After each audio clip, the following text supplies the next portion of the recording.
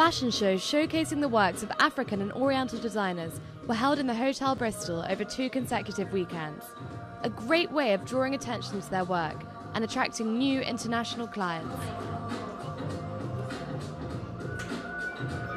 We bring you the Algerian designer Yasmina Chilali, who takes her inspiration from regional costumes.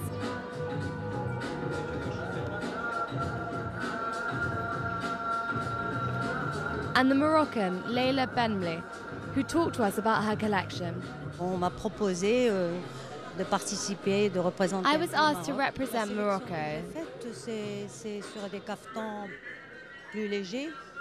I have chosen a selection of very lightweight kaftans, which are much more accessible for Westerners and much more wearable. Et plus facile à porter. Toutes les broderies sont réalisées main. Donc c'est toujours avec des fils hors de. All of the embroidery is done by hand, with gold thread of the highest quality. I always use a sort of resin when creating my kaftans, which I adore working with. It's a fantastic material, and I use it underneath the patterns and in the embroidery. I wanted to make new, modern pieces.